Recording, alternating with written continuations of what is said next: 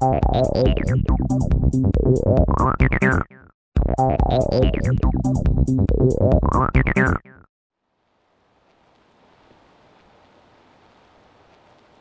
guys, thanks for watching the video. What I'm going to be talking about in this lesson is the optimal start, which is a very nice feature that Metasys Extended Architecture has. What this allows us to do is to calculate the pre-start time for heating and cooling based upon what the zone temperature is prior to the occupants arriving. What we're going to do here, we're going to create a folder in one of our buildings and walk you through some of the steps to set up the ORT, as we commonly call it. And this is a very, very useful and powerful tool. So if you follow along, you should get a little better understanding of how it works.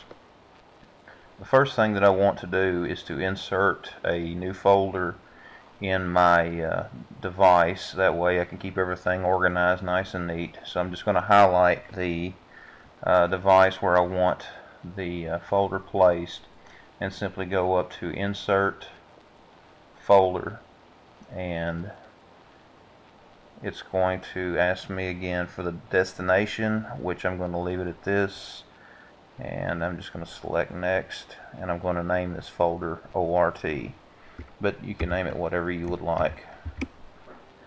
Now once I get that done, just go through the review screens real quick.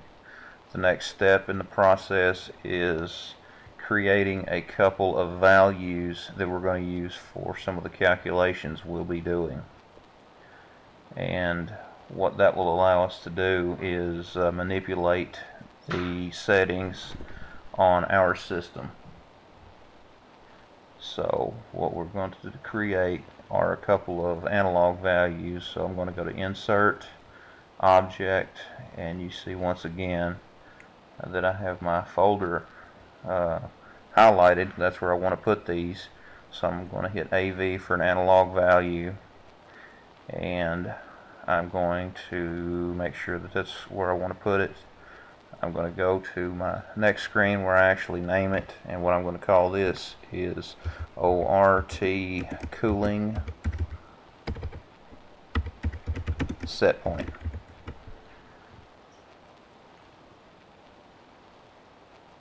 Now then, I'm going to set up my units in degrees Fahrenheit, and I'm going to put a relinquished default of 72 in here. That will ensure that if anything happens, it should default back to the 72 degree set point. I don't want to add any trends or anything. You can, when setting up the ORTs, you can use either a single point. You can even use the common set point of your device that it's going to be controlling, but I want to be able to manipulate this a little easier. And so the next value that I'm going to set up is the heating set point. So back to Object, insert another analog value, and I'm going to call this a heating set point for ORT.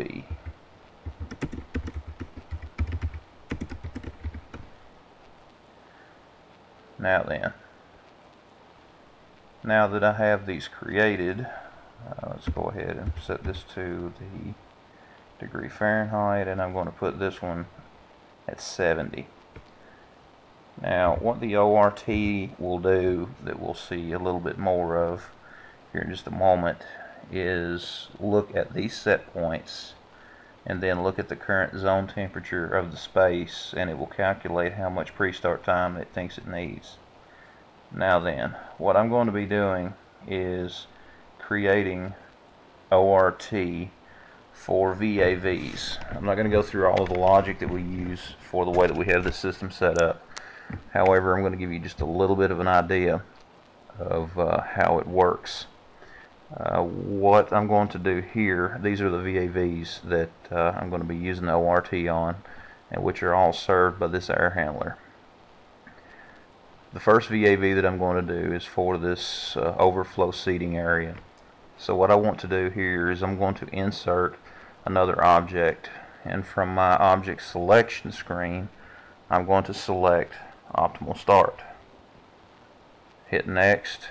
Of course it's going to give me the location that I already have highlighted. Here's where I'm going to name this. I highly recommend that you name the ORT with the same or similar identifier as the object it is controlling. This will make troubleshooting it much easier in the future.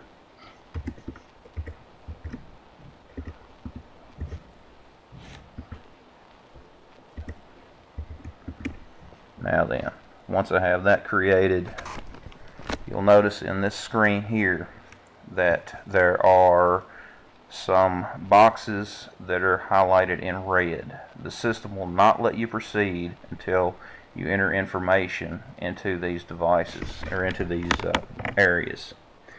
Up here we see our object identifier, the name. Of course, this is going to be heating and cooling. Now you can select one or the other depending on what type of system you have. This adaptation enabled. It comes defaulted true. I recommend you leave it that way.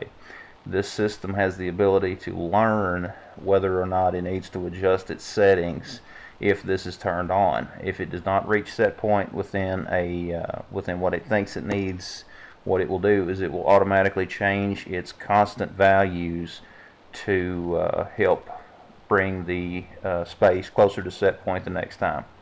Now, the first thing that we need to do here, our zone schedule object, is we need to tell it exactly when we're going to be bringing the space occupied. So we are going to select the schedule that covers this space, and of course fresh foods is the name of this area. Now our next two are very closely related. These two objects here, the way that they're going to be used, it's going to be both controlling the occupancy point of the VAV. There are different configurations of controllers that will allow you to use these separately, especially if you get into a pre-stop time where you actually shut the space down prior to everyone leaving. But for the purpose of this video, we're just going to be going in and grabbing the individual zone occupancy point.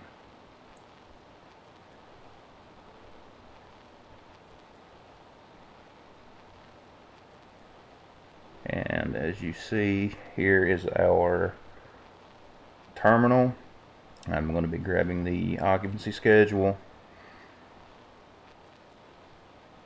For that one, I'm going to come in here, grab the occupancy schedule again for the same controller. That is what will turn the VAV on and off. Now our cooling set point, I'm going to go back and select those values that I created earlier, ORT cooling set point. Once again, you can use the zone common set point for this. You can actually use it for both of them, but the way that we use this system, we're going to be having two separate set points to be in a little more in alignment with our energy policy and that sort of thing. Now here's our zone temperature. You can see it has to know what the zone temperature of the space is before this is going to function. So we simply go into the space, into the controller. We have our zone temp right here. We select that. It pulls that into the configuration. And one thing nice about this is it also takes the outdoor air temperature into consideration. So we hit that box. We go down to where we have an outdoor air sensor. In this case, we have one underneath the air handler. And all I have to do is to locate and select it as well. And right here it is. Now we have all of our information entered. If it pulls it in, there we go.